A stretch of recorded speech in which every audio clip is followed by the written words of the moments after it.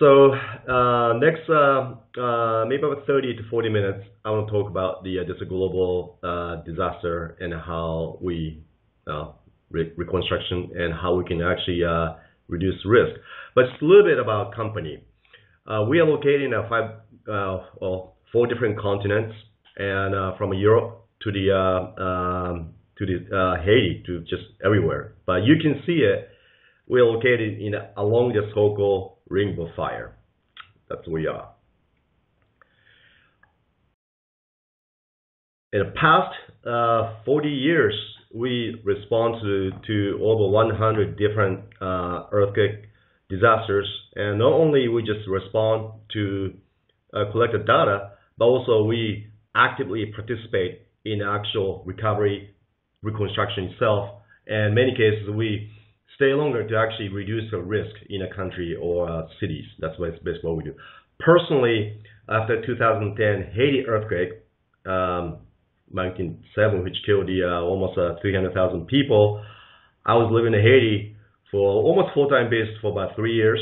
And Nepal earthquake in 2015, which also killed about 10,000 people, I was living there for about a year and a half. And our teams are still there to actually being a part of our so-called country teams.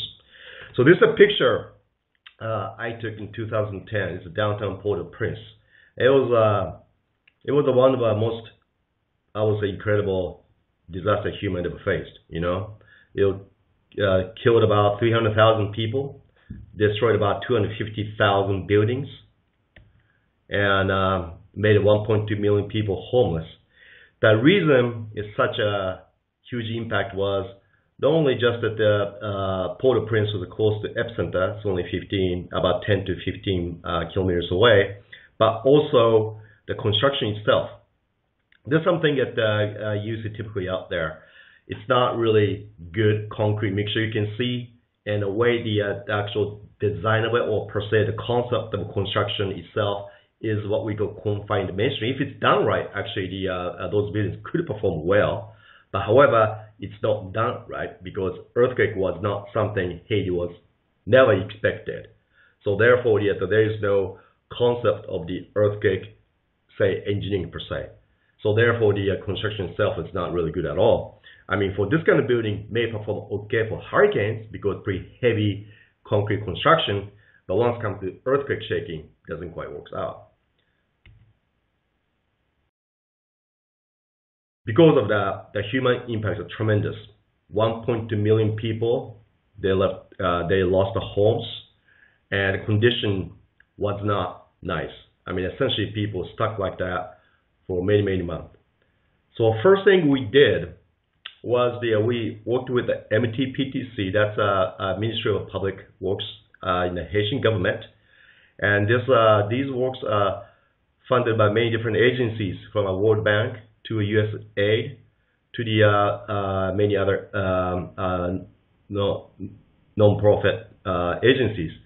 So we worked with about 700 engineers in Haiti, and we developed the whole system for damage assessment, because that's the one thing is most critical part of it, of a reconstruction or response components, is to really understand what happened to the city, what happened to the region. So that's the first thing you need to do. So essentially, we trained 700 engineers. We tagged the around 420,000 objects or houses or buildings up there, everywhere. It's essentially, it's a house by house operation. It was pretty amazing, I must say. I mean, I must have lost, when I was doing this thing, I was one of the team leaders, probably, I don't know, 20 pounds, just up and down the hill of this Port-au-Prince. It took us good 1 year.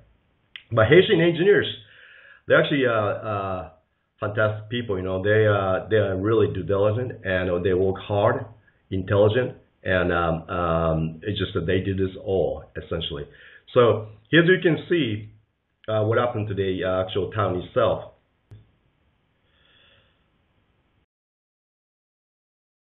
There you go. So we assessed about 420,000 buildings, and what we discovered is pretty interesting. As bad as the disaster was, about 50% of buildings, which is almost about 250,000 buildings, they're damaged. But about half of the buildings, almost 200,000 buildings, they are green tags, which means be able to occupy it. Its damage is very limited to nothing, which is actually the big discoveries. So the people who left home because they're scared, they could actually come back because that was the original state. And but also same time, there's the about out of 240,000 damaged buildings, out of that, around 100,000 buildings, there are red tags, which means either collapsed or heavily damaged, and it's very difficult to fix. But same time, we discovered about 100,000 of them. About 20 to 30% of building stocks, they're what we call yellow tagged, which can be potentially repaired and strengthening. So what we did is we used a geotag like that to assess the whole town, see that the yellow and the red and the green, you can see a mixture of it. We identified all those buildings, right? Then again, with the MTPTC, we developed the so-called repair manual. Because one thing we discovered is it's really important to repair if it's possible. Because once you take the building down, it's very difficult to reconstruct. It takes a long time, takes more money.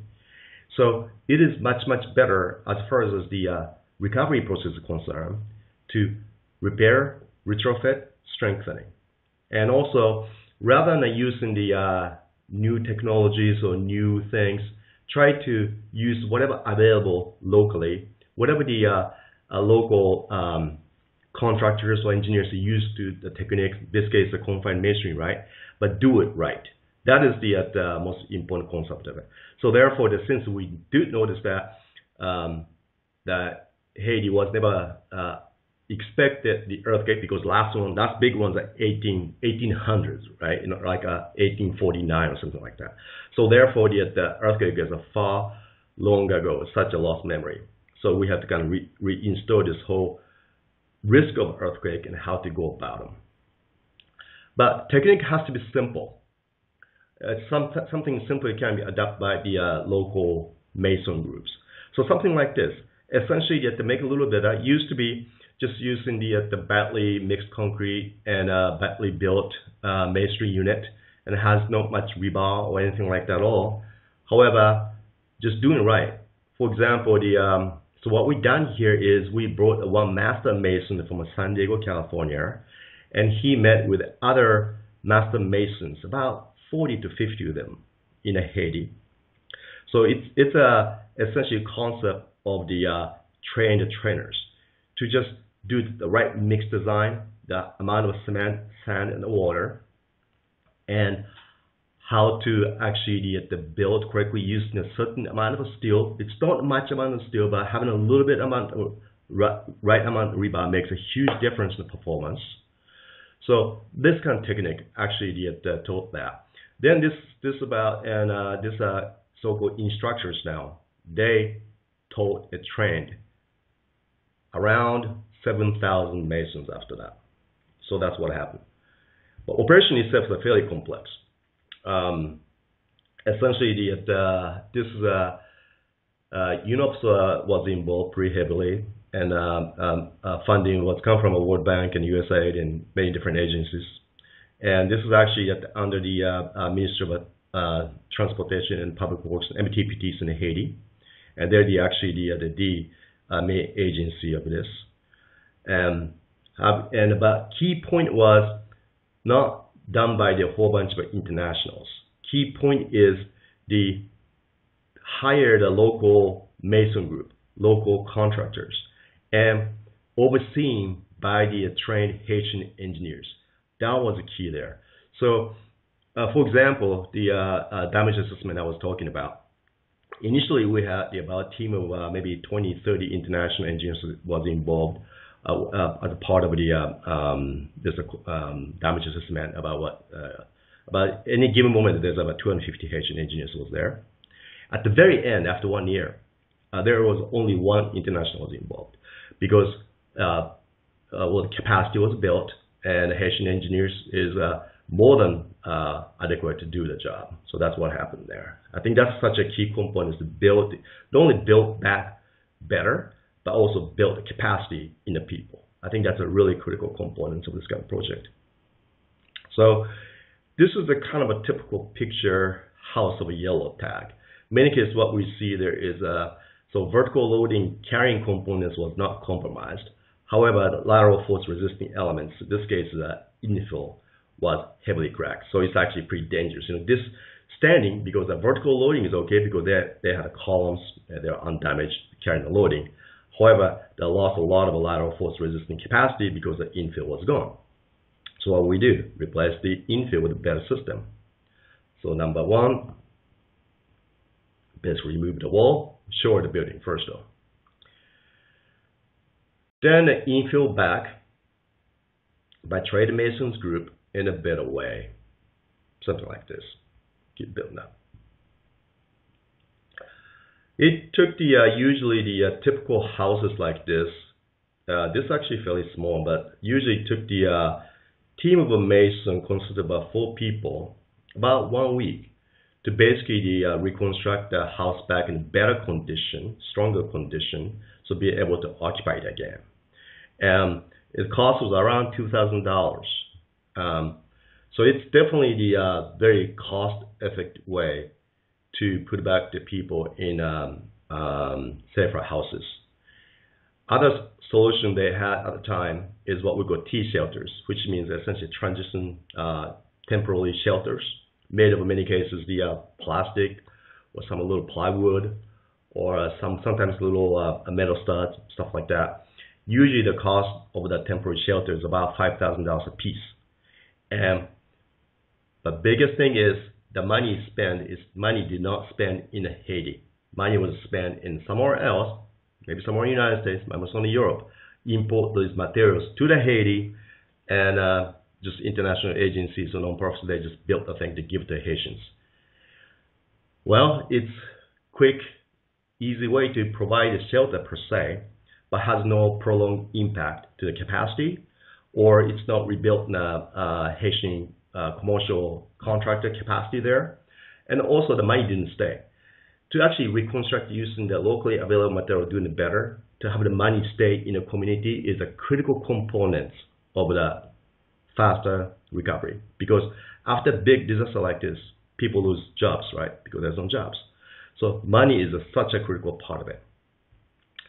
So doing this method, our company alone, this program alone, repaired about 12,000 buildings.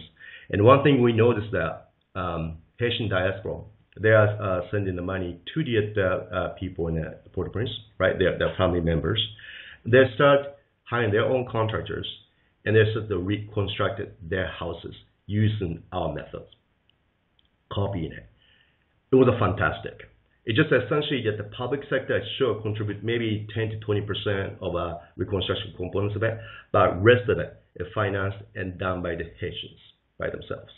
So today, when you go back to Haiti, you don't really see the much of a scar from the earthquake ever. And actually, I could say that Haiti today is bigger and better, safer. As far as the structural engineering components is concerned, it's different political things going on out there, as always, right? But as far as the structural engineering is concerned, I think Port-au-Prince is definitely better. And I'll show some of the pictures I took recently a little bit later. But this also happens everywhere, It don't have to be Haiti, it just can be anywhere. Like Indonesia 2018, it's a Palu earthquake, and it's had incredible damage in this island. And it's a new school building, brand new, like 1 year old. It was used to be a 3-story concrete, reinforced concrete structure. They're down to 2 levels. Fortunately, school was not session, so no one died from this thing. But it could be an incredible thing could have happened to them. So it's an earthquake disaster. Something happens when you don't expect it. The reason there's such a failure like this is the same picture I took in Palu, and it's a government public building here under construction, and it looks pretty good actually. Got the good concrete finish, and I didn't see any spalling of concrete or anything like that. It looks nice, but what in it seems like there's a lot of rebar. But once kind of get into details, what you see on the right corner, that is the ties, the hoops around the columns. And this is actually one of the most important components of a seismic engineering. How to actually confine the vertical rebars. That's a really important one. This case, they almost have nothing. It's essentially smooth bar that need to be deformed bar to actually have a certain bonding to the concrete. And also the hook, you see that there's a 90-degree little hook like that. It's going to pop out. It's going to pop under this seismic motion, and it's going to crush the concrete. It has if this has the rather than a 90-degree hook like that, if it had a little longer and a little bend more up to 135 degree, it could have made a huge difference. So make it better and safer. It's usually very subtle thing in earthquake conditions. Little bend of a bar, little spacings, deform or plain bar, concrete mixture, how much is cement water ratio, little things that makes a huge difference. Now, earthquake disaster is not only the places, the so-called poor countries like Haiti or New Zealand, but New Zealand here, it's a beautiful country, as you all know, and this is a picture taken right before the Christchurch earthquake. This is a Christchurch picture here. It was a town of about 400,000 people. It's beautiful. It's a beautiful heritage town. They had about 2,400 concrete structures. And magnitude 6.3 happened in 2011. Here's what happened. They lost almost 90% building stocks. Now, believe it or not, we say this actually met the intent of building code, because building code only provides so-called life safety protections. They lost about 200 people, and most of the 200 people death come from 2 older buildings collapse, right? So the city didn't really survive through per se, because there's quite a damage, so they have to take it down. But it saved lives. So what this means, how this happened here. This is the 26-story concrete structure, pretty new, built in mid-1990s. However, you can see a little tilt. At 11th level, few columns ruptured. Look like this. You see, no one died from this building. No one died. Everybody able to walk out. But this building, there's no way you can repair or strengthen this one once it becomes like that. So this is a total loss. That's how they lost this 2,200 buildings out of 2,400. Using the engineers, are they bad? Contractors not really good? No. The New Zealand engineers is probably one of the best earthquake structure engineers I know. They are most innovative one. Building code is as good as anywhere. Their license system, education system, quality control, contractors and their capacity, bar none. But this is exactly what happened, right? So this is something that first time we saw in modern cities, modern developed cities, where the meet all the modern code, and once the big earthquake happens, what could happen? Essentially, sure, we could save lives, but we could lose the whole city. You're going to see a similar thing in near future in LA, San Francisco, Tokyo, all those places we design for per minimum building code. You're going to see that the cities, you're going to see the buildings which cannot be used again or cannot be even repaired again. Because that's how the building code set up globally. This one is Ecuador earthquake in 2016. And again, this is a non-ductile concrete failures. And just those buildings failures basically same everywhere. There is no really boundary about it. It can be Ecuador, could be anywhere, right? All the concrete structure is pretty dangerous. Anything built prior to 1980s or mid-1980s, some countries even the 1990s, this concrete structure do not have the good detailings per se for the rebar or concrete mixture we talked about, so become like that. But again, here's the building tower. This is a brand new construction, engineered, financed by Canadian companies, and this is in a coastline of Ecuador, and you can see cracks. So building survived, no one died, but have this severe cracks in infill walls. It's really shut down this building for a whole year. So obviously, case like this, no one can occupy that. Next picture, same thing. Again, there's no boundary of this damage, right? And this is in Nepal 2015. It's engineered and constructed by the excellent Indian contractors and engineers. And building code is good. The Indian building code, the Nepal building code they used. This is one of the most luxurious high-rise apartments in Kathmandu. 2020 right now. So after 5 years, still unoccupied because repairing this kind of nature is extremely difficult. Even that the structural damage was very limited to this building, but so much of a non-structural damage, it makes it extremely difficult to repair and live back again. So what is the actual disaster resiliency means? Let me show you just how we define it. So horizontal axis, you see the time, and vertical axis is social indicators. Social indicator can be number of people live, or number of houses, or job, or GNP. It can be anything like that. So we keep living in a place, right? And suddenly disaster strikes. What happened? The social indicators drops to a certain degree. That's what we call direct loss. For example, in Haiti, affected area, we count about 430,000 buildings, and about half of it what damaged, so it's a direct loss, so there's no usage to it. Then there's the so-called downtime.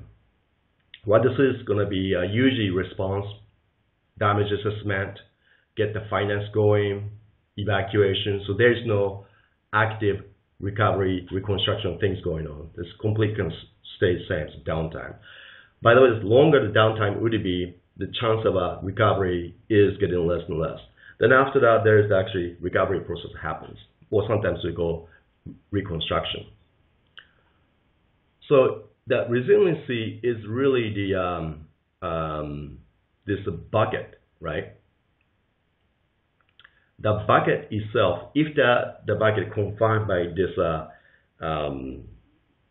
downtime and reconstruction directly lost, that bucket, smaller the bucket would be, higher the resiliencies. So you can do three things to actually reduce this or increase the resiliency or reduce the risk.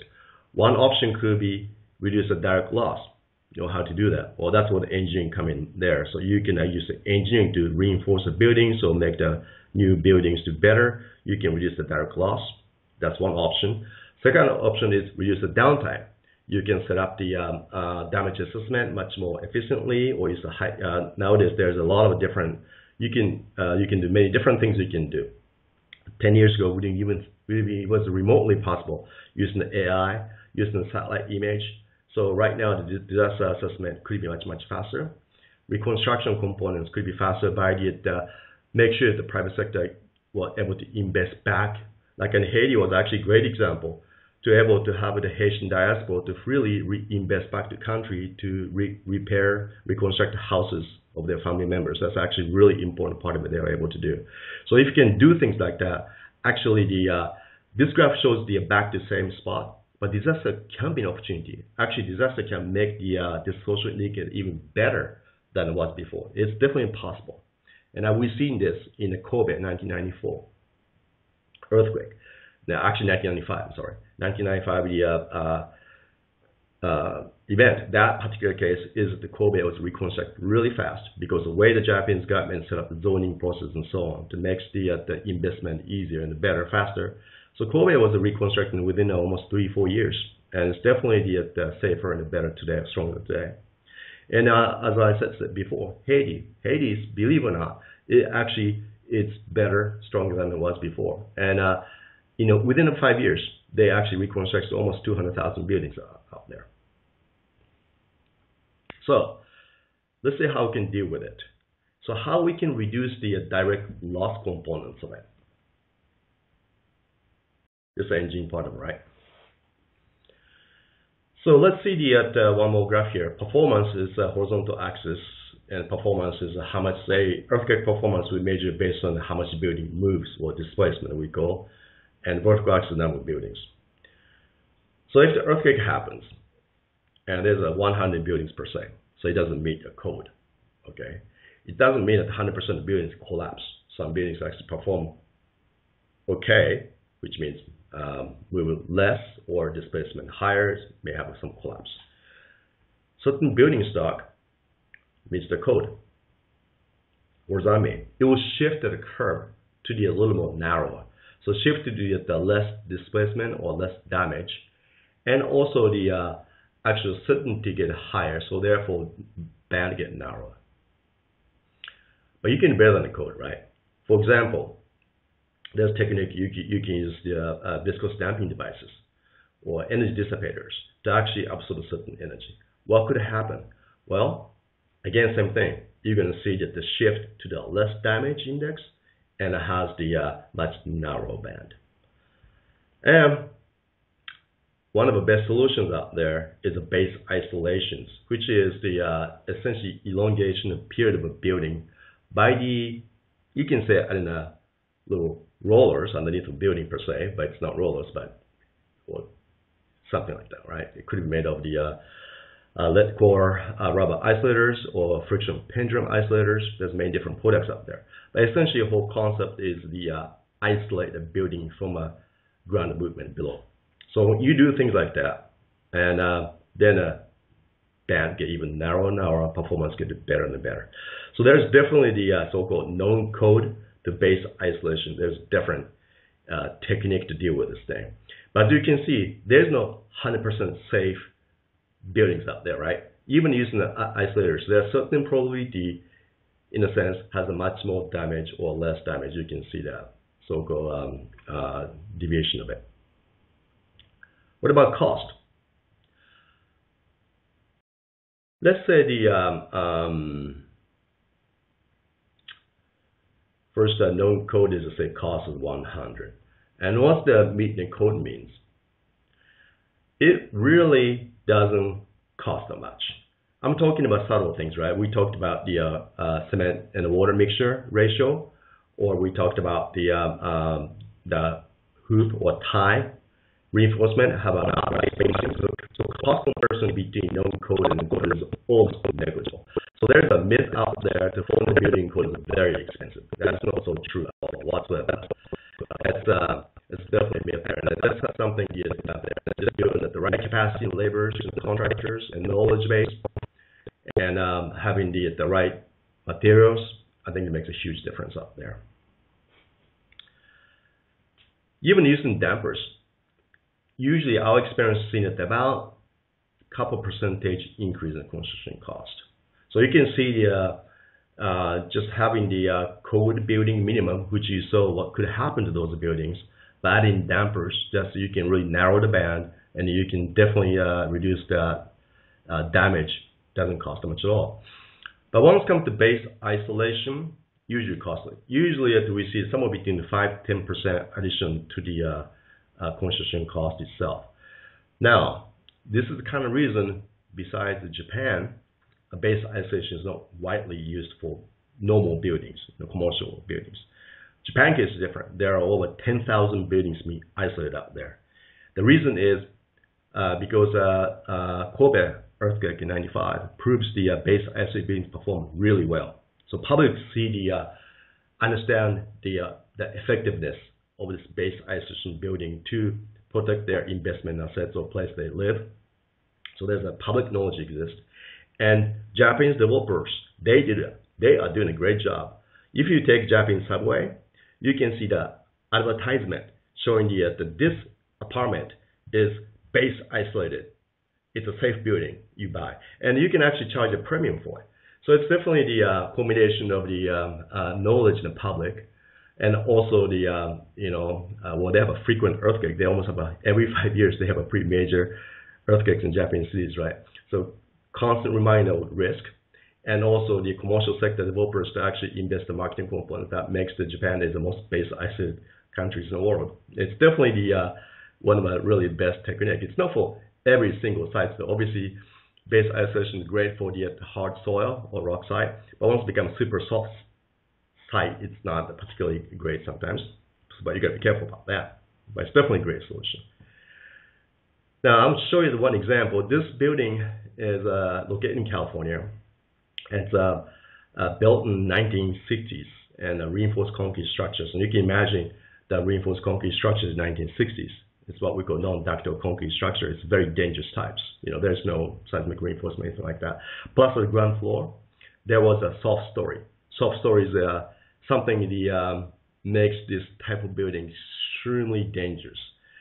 Combination of non-ductility and a soft story, which means essentially the ground floor moves, because higher floor height usually moves more than any other floors. That will have a concentration of damage. And if it's non-ductility going on, that's where the collapse happens. So probably the collapse of this kind of building exceeding about 30% or higher in a major earthquake event. So what we do. So this case is the pretty challenging, right?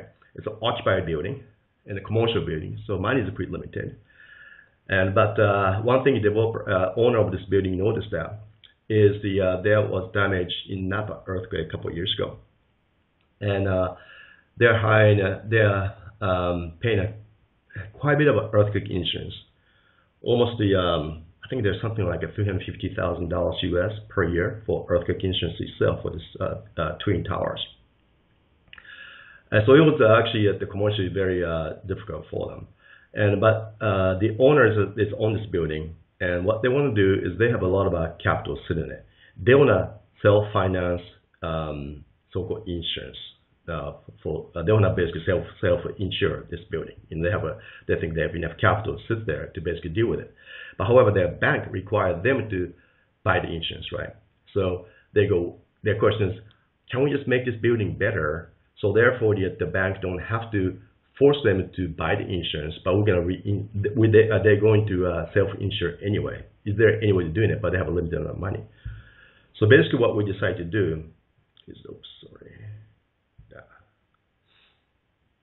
we put the fluid viscous dampers only at the ground level. It's right there. Cost of somewhere between the $500,000 to it was like $700,000 range, so somewhere around that. And it's about 20% of the dampening at the ground level. And this results of it. So what you're going to see here is the building in the front is undamped before. And when the backside is damp, you can see those viscous dampers at ground level. Just only 8 locations, by the way. It made a huge difference, so you can visually see it. Almost cut down the drift or displacement at the ground floor by the factor of 2. So using damping devices, be able to keep everything remain elastic per se. Cost of $700,000. That's 2 years of insurance. It's a 2 years payback time, right? So for this, the owner of the building, there's no brainer for them. Building is much better, much safer, because in the event of major earthquake, building remain elastic, which means damage is really limited. And also at the same time, yet they can save $250,000 per year for insurance. They have their own money sits into. So that's one of the best practices I saw. And here's what the dampers look like. You see, structural engineering can be very sexy. It's nice, isn't it? It's beautiful.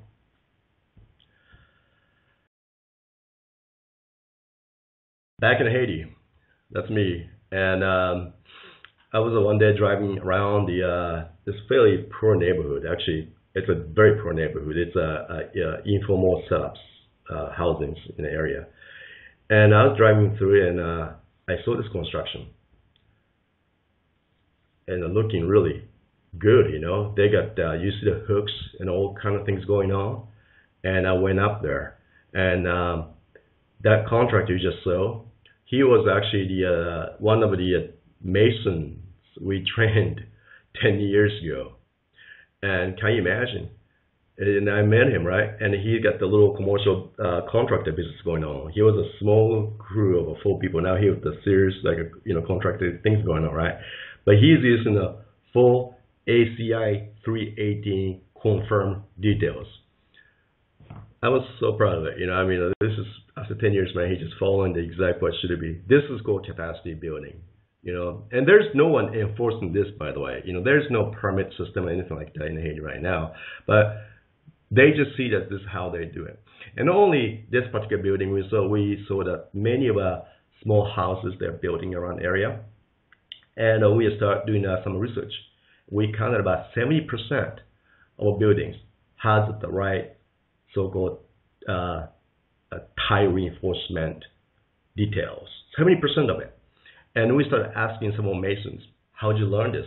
Well, you must learn from me, right? They go, no, we don't know you. Who the hell are you? This is how to do those things. I said, wow, really? So I asked him, were you in Port of Princeton back in 2010? Somebody else trained you? No, I'm from somewhere else. But what happened here is this whole practice of that right reinforcement per se become norm of a profession. Remember, our operation alone trained 7,000 masons, and many different companies will train thousands of them. So once this magnitude of a capacity building like that happens in a very short amount of time, you can really change the so-called standard of practice per se, and that becomes memory of a profession. And I think that's such a critical part of it. So I know that people talk about Haiti was a bad examples of a recovery and all that stuff. Well, I see that evidence is out there a little bit differently. Heritage buildings. This is a UNESCO registered historical building called Garibatak in Kathmandu. And the earthquake destroyed a country, as I said, lost almost 10,000 people. And we found this building like this. This is a picture taken around 2016, about 1 year after. So this is really the center of this town. This is Daba Square in Kathmandu. And this is one of the most prominent buildings, as you can imagine. This used to be building, received the foreign ambassadors and dignitaries to this building. That's what the whole building's usage was. Got a huge heritage of it, and it's abandoned. And there's no hope. They don't know what to do about it. So basically what we did is we have a non-profit called Miyamoto Global Disaster Relief. We got funded by the American Embassy, U.S. Embassy. And their intent is they want to restore this thing. So what we did is we activate our Italian engineers, because Italians, man, they understand yet how to deal with this brick and the mortar and the wood. We don't have that much in California, right? So we need the help. So they come up with a very ingenious approach. It's being a UNESCO heritage building, you cannot use the material which is not original one. So we have to use brick and some lime, mud, wood, a little bit of a steel, not much, that kind of things. That's what we have to use. And so what happened here is some very interesting approach. So that at the roof diaphragm, it provides a wood, almost like collector we go, or the horizontal diaphragm along the band of it. So it's provided a really integrity of this whole system. And walls are connected by the steel rods. Actually, it's connected by no steel rods, it's connected by the heavy wood truss, which is the original version of it, reinforced, connected the walls together from front to back. That type of integrity is a really critical component of stabilize this kind of building. And they noticed at the corner is the really important part of it. That will provide a seismic so-called restraint part of it. So embedded into the steel rod, pretension steel rod into the brick system, you can see it. And that's how actually restored. This is a cost $700,000 US. And it's fully funded by U.S. Embassy. And this is what it looked like a couple of years ago. It's amazing. It's really big. It's a symbol of this country, and we really felt this particular building is really provide the hope and direction to the after this earthquake in Nepal in 2015. And this all again done by the combination of our Italian engineers, our Nepali engineers, and masons from Nepal. So it's all done by locally. That's actually really, again, critical part of it, reconstruction. So we talked about the how to reduce the direct loss. Now, how we can reduce the downtime fast. So some of the things you can do is obviously prepare the earthquake beforehand, right? We talk about in Haiti, we have to develop the train, all the Haitian engineers, so that takes a long time. So there's downtimes get longer. So we have a program with the USAID in many different countries, and how we can actually enhance the recovery policies such as the rapid damage assessment, assembled teams, and their actual legal means to be able to do that, or financial means to do that, and debris management about how to remove debris, what can be removed, what's not, and then what to bring to. Things like that makes a huge difference. It seems pretty simple stuff, but this kind of thing, if you've been thinking about in public agencies, or certain policies, certain methodologies exist, that will make a huge impact. And urban search and rescue team training components, stuff like that. So those are essentially the things government can do, or even private sector can do this in their own domain to make a huge impact in response time. Again, you can reduce the response time, you can definitely increase the resilience, as you saw in the little picture. And to all this thing, some of the cities we go, there is no per se earthquake. For example, San Jose, Costa Rica, they have earthquake. There was earthquake, but there's this distant memory of it. So we need to actually articulate what does a disaster look like in terms of the building damage, destruction, and amount of red tag, yellow tag, green tag, and also the how many people die potentially, injuries, stuff like that. Because once you articulate those things, you can really move the government, public sector to do something about it. So that was a whole system like that. So we use the hazard data, we use the facility data, and also building exposure data to combine that, run the simulation. About 10,000 of combination simulation to come up to building damage, fatalities, and debris amounts. Then we create a map like this one, and showing that some articulation of the tables, like, you know, how many red tags building. In this case, almost 26% of building stock can be damaged. Fatality up to 3,000 people in San Jose. And it's showing the map like this one to basically convey the message essentially.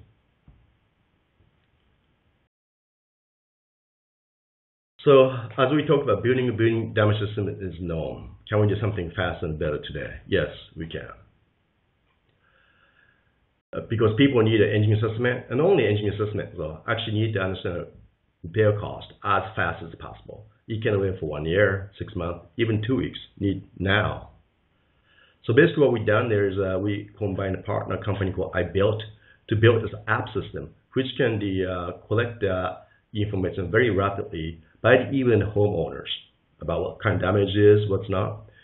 Then remotely, we can actually figure it out same day, not only red tag, yellow tag, green tag, but also the quantity, quantify the repair, material, and also cost. That's actually very important, as you can see here. Okay, so damage assessment. When I go there, personally, I probably assess like 1,000, around 2,000 buildings. But even me, I'm looking at buildings like this. Sometimes I don't know what those cracks means, you know, by the way, because I don't have X-ray vision. And there's a whole bunch of heating things going on. This building picture, damage picture I took, well, you know, some certain damage exists, and some people say red, could be something yellow. You could be anywhere really, you know, depends on engine judgment. It's very subjective about it. So when the judgment is subjective, it tends to become very conservative. That's how engineers are, right? That's how we are. So we tend to put some yellow tag between little cracks because we don't know, we don't be liable. Or if the crack is even bigger, we put red tagging people to move away from that, which is okay to protect safety and all that. But really the problem is it will reduce the so-called or increase the prolong the downtime. So, about many things we can do today. Again, we partner with a company called Global Seismic Data. It's a little accelerator so you can put in a building, and you can see the big. Well, it's a pretty cheap unit, so a few $100s actually, and you can put in things like that. You can actually measure the acceleration as the earthquake is going. Earthquake happens, and then instantly go to cloud. So once we have that kind of data, knowing the acceleration and all that, we can really judge the red, yellow, green really fast, and we can do the much more accurate engine decisions, not a subject judgment. Especially if the building's model prior to the earthquake, just putting the input motion into it, putting the actual acceleration, you can match the what happened to the building. So from connection to connection, from beam to column to column, we know exactly what demand and capacity ratios look like. So we can have much more accurate engine judgment.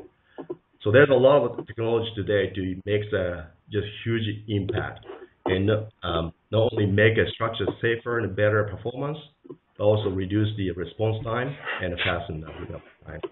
I think things like this is so critical to protect our cities and societies. Thank you very much. Okay, Kit. Thank you very much, Kit, for such a great presentation. Actually, Kalasheri from our audience appreciate the use of local materials and workforce, and Nirok liked your definition of resilience. Now, we are going to take questions from the audience. The first question is from Yao. He is from a region that is not located in a seismic zone. And he asks, how important do you think is to formulate a systematic seismic design in buildings and highways structures? I assume even if they are not located in a high seismic zone. Well, I think how? Well, again, as you see in the past earthquakes, earthquake happens pretty much placed where that no one expected happens. With Kobe earthquake in 1995, Kobe people thought, Kobe earthquake people thought it was not. Before 95, people didn't think it was an earthquake area. It's more like a flood area. That's what they're thinking. Northridge in LA was basically some kind of thing, And Christchurch also was considered to be moderate seismic area. So it's just no one knows what's going to happen to you, right? But providing seismic safety, a really simple thing. Having a little rebar confinement, spacings, having a little hooks or not hooks. It's a good engine practice. It doesn't add cost, almost nothing. I think things like that, can be done for anything from buildings to highway system to everything about them. Okay. Now, Enes asked us, which was the damage assessment methodology that you used in Haiti, and which methodology will you recommend to use for the building damage assessment? Yeah, we use a technique called ATC-20. That's the Applied Technology Council, and it's pretty much U.S. system. Now, we used the main country systems in the past, from a Japan system to everything, right? I personally like the ATC-20 system because it's very simple. It's a simple system to identify red, yellow, green, and it depends on the red means it's imminent collapse potential because the vertical loading carrying capacity is compromised or about to compromise, and yellow is the little less degree, and about lateral force resistance system compromise could be dangerous and stuff like that. So it's a very simple way to actually capture it rapidly, really fast. That's actually a really important part of it. So I do like ATC-20. And but as I said, using ATC-20, there is a lot of subject to judgment from engineers. So that's definitely the so-called con components of that. Another question. Ruben asked you, Kit, to please elaborate on the seismic response of natural materials such as hempcrete, bamboo, cob, and rammed earth. In particular, he asked you if it will be good to know if you have any comments on how these materials, natural materials, may be used in combination in seismic design. Oh yeah, most definitely. I think a bamboo can be a really good one, and there's some certain technique available to actually use the bamboo as a reinforcement of a brick buildings.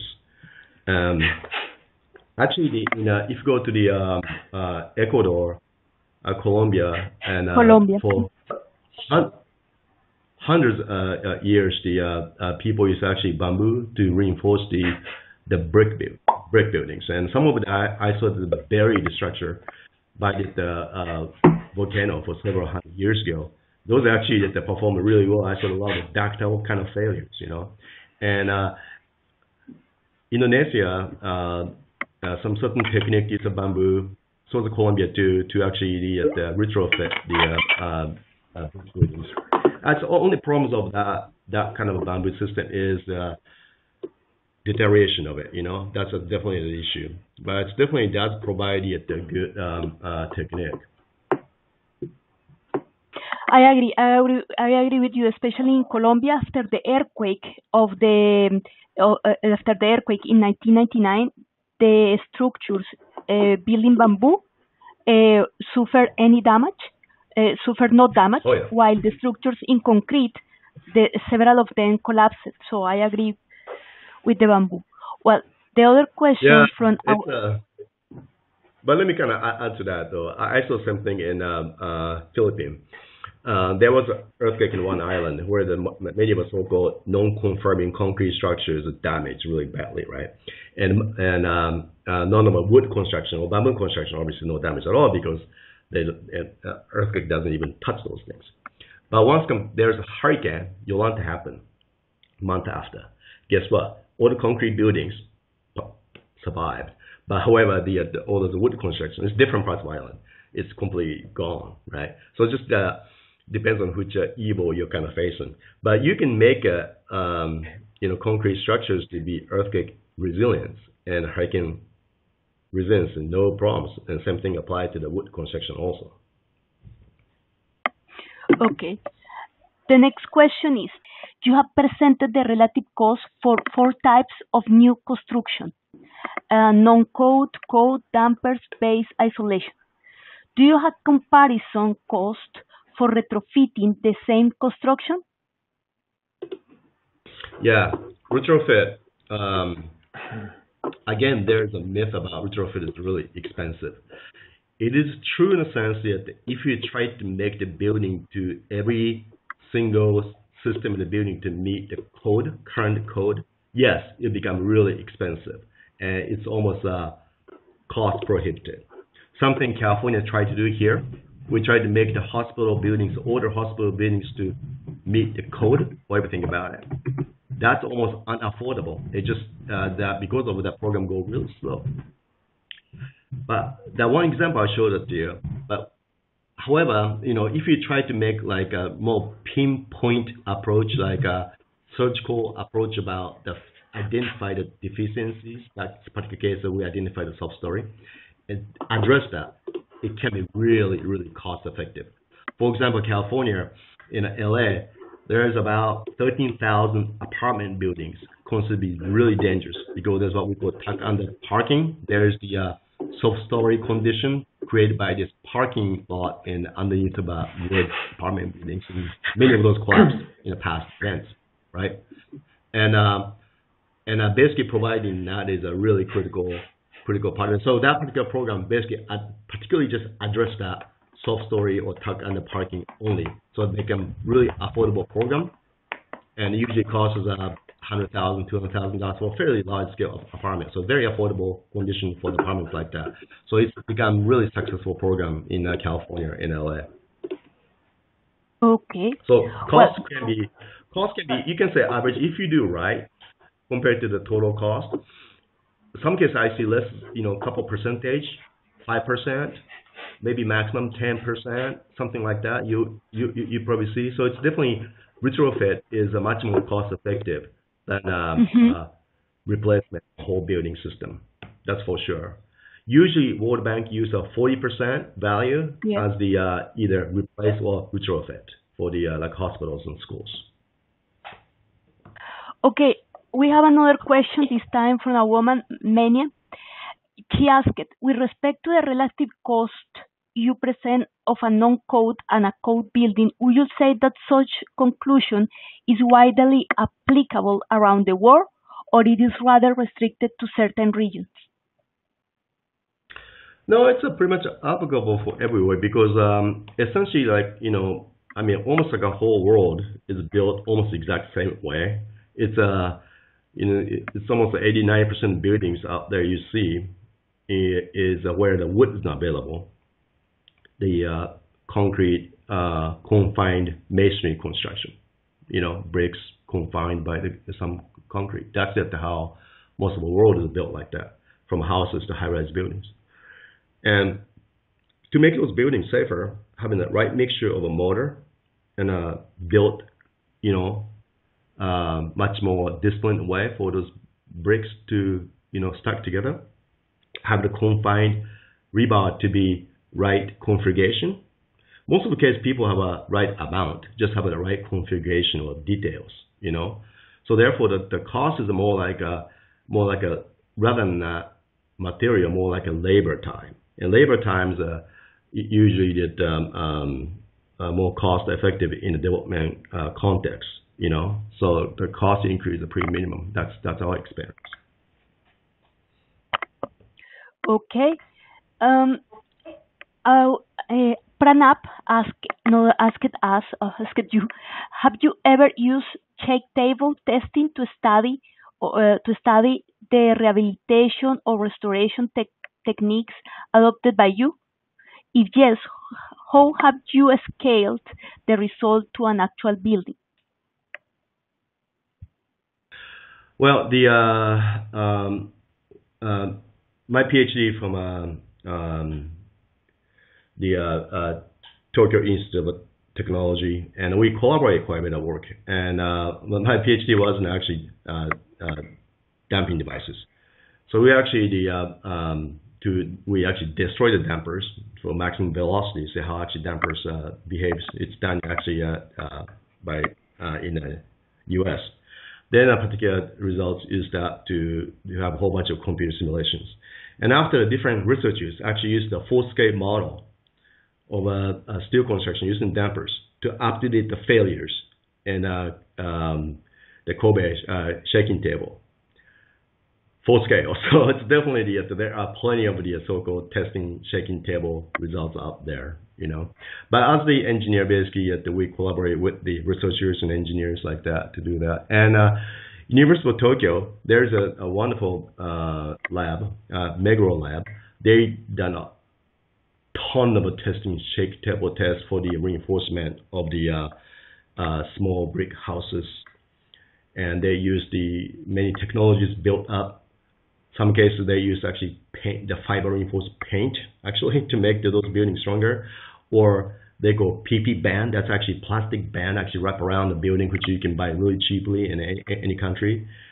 It's a pretty amazing thing they do. Or more traditional like a wire mesh with a plaster approach and stuff like that. So yes, there are a lot of full scale testing going on in many parts of the world.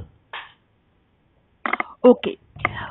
Juan Sandoval from Colombia asked you, do you think we should include in our Latin American codes the concept of level of performance focused on saving lives?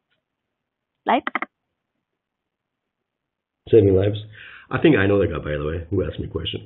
You should know that. But no, I think so. I think because I just looking no, I do agree with Juan. I mean, because I mean, you saw the Haiti, right? I mean, we lost 300,000 people, and some of the cities we go in Latin America, so we do risk study. We see a death of a huge amount, tens of thousands of people, And you saw that Nepal, we lost 10,000 people. I mean, it was Saturday afternoon earthquake.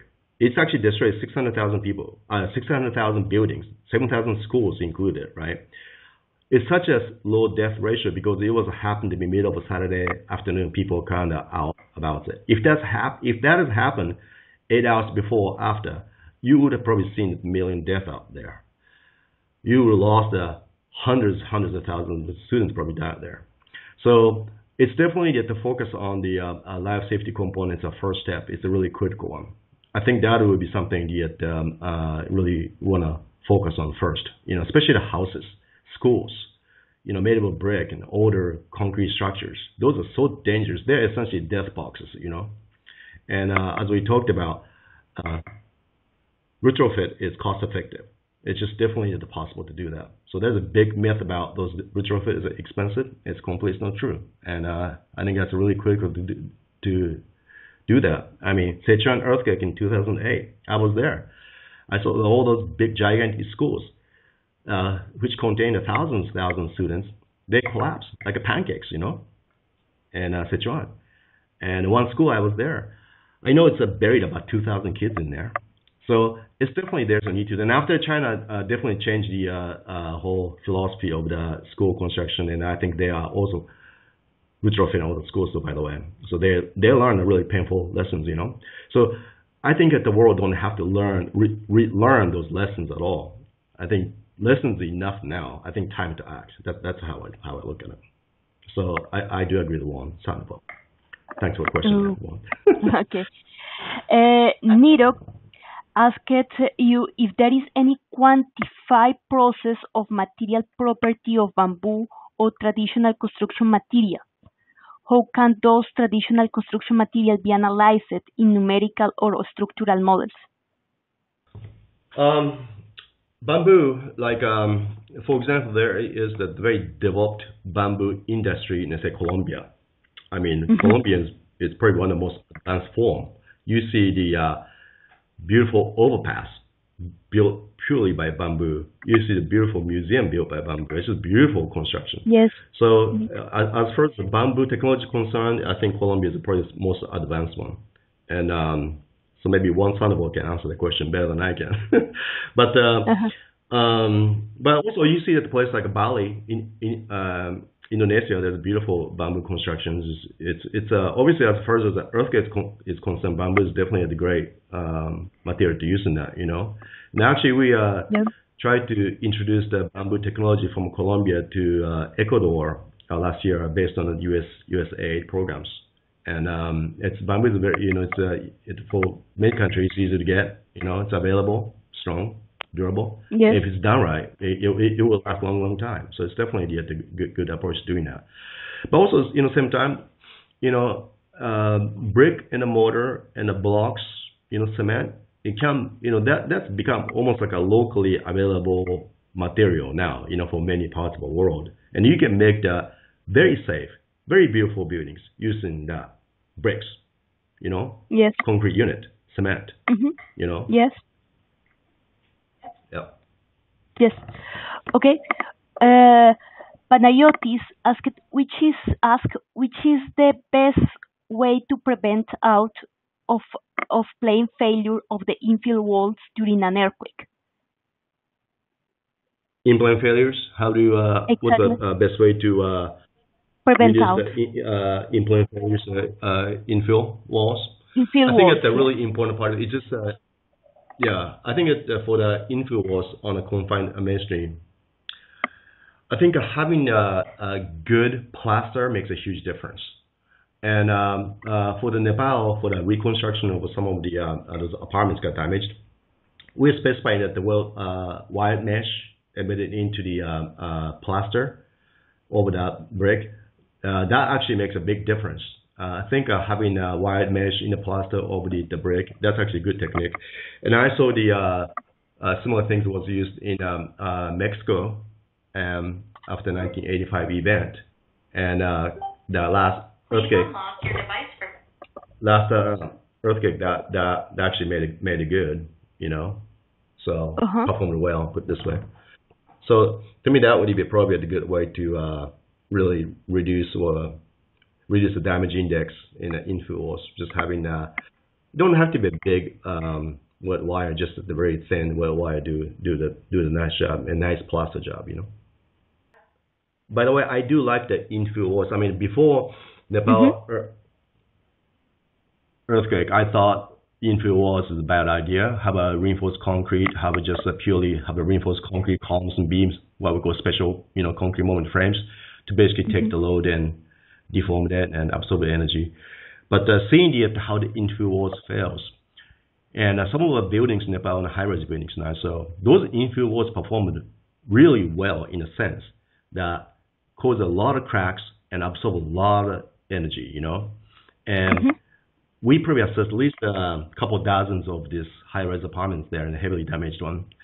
We didn't see the much of a structural damage at all because of those infill walls took a lot of loads, And but if you don't have an infill walls, what would happen?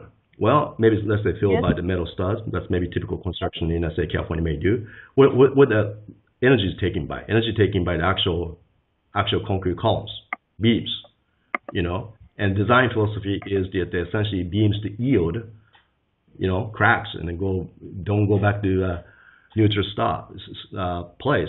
So that's how design philosophy is. Energy absorption done by the structural elements. Can you fix that? Probably not. So if the Nepal building was built in, say per California standard, probably will not be able to fix the thing because so much yielding going on in the beam elements. It'll be very difficult now. So I think that the question is, where do you want to have an energy dissipation? Do you have an energy dissipation in gravity loading carrying elements like that, or somewhere else? I think that's something that engineers, we have to really seriously think about it. Otherwise we'd be designing a lot of our buildings were leaned and never come back to neutral spot. That's basically what is the building code about, And in the U.S., design philosophy of a high-rise buildings is if the big earthquake happens, it allowed to have a permanent tilt per se or deformation of 1% or so in a big event. That's 1%. I mean, would you buy that kind of apartment for $1 million? I'll say no, not really. I mean, I think society expect much more than just life safety in these developed countries. It's much more than that. And I think that we need to really think about what the society's demand is. We need to increase the resiliency. Sure, our code is really developed in 1960s and 70s where the life safety is such a key component of it. But we got to go much beyond it today. And there's a means to doing that. There's technologies to doing that. So there's no more excuse about it. Okay. Well, coming back to the topic of bamboo, I just remember the name of the architect who has designed very nice structures in bamboo, Simon Vélez, and I took the opportunity. That's right. Exactly, to invite the audience to visit the coffee park in Colombia to see wonderful structures made on bamboo. Now, that is so true. I mean, that's amazing architecture. I must say that's incredible. Yes. And the next question is from Pranab. Have you found flat slab systems more susceptible to earthquake damage compared to other structural systems? Well, I know that they used to, and I think changing now, the Indian code allowed to use the flat reinforced concrete cast-in-place slab and support the column to be a part of the lateral force resistance systems. And this was prohibited by both the U.S. and Japan code for a couple of maybe 30, 40 years now. It's a very dangerous technique, I must say, because you're going to cause those slabs. It can be punctured really quickly, and it doesn't have enough ductility per se, or to basically carry the loadings. So Indian code is changing now to basically to not have the flat slab only to support the lateral force resistant systems. And in my opinion, that's a very dangerous way to deal with the seismic forces. Should have a certain beam there. Don't have to be everywhere, by the way. You can have a flat slab, and you could have a lateral force resistance system separately Like for example, many of high-rise buildings built that way in LA or San Francisco have a very strong core walls and flat systems out there, which perform just fine. That's good because it has a very distinct rigid system. Or having a moment frame systems and have a flat slab over that, which if you use a flat slab alone, that's not a good practice. The many code prohibits that. For high seismic area, you know. Okay. One of our last question is from Professor Georgopoulos. He congratulated you for the presentation, and he said, Europeans claim that Eurocode 8, Part 3, assessment and retrofitting of building is the best code in the world. What is your view? If I ask my Italian engineers, they will tell me exact same thing. So I have no argument on that one. I think that the building code is the codes, you know, American system is different, Japanese system is different, European system is different. Those are three like a main kind of a source code, and also UK code. And those are kind of basis of that's like a three, four major building codes out there. And I think basic philosophy is kind of similar, you know, about ductility and stuff like that. There's not much deviation between two. There's an approach that may be different. And some of them are a little more complicated than others, you know, but end up the similar kind of thing. But I think that all the codes and all approach, all the assessment system there's nothing wrong with it. You know, they're good. But depends on which office I'm asking about those things. But anyway. I think this is our last question. Is from Alessandro Di Cesare. He says he is Italian from L'Aquila. They have a devastating earthquake in 2009, and the main issue was doing the assessment because the access to the building was not safe. Then he believes that the safety should come first, and building should be evacuated until the assessment. Before the assessment.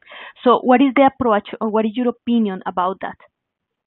Oh yeah, most definitely. I mean, if there's any kind of damage, that needs to be assessed by the engineer before occupy the building.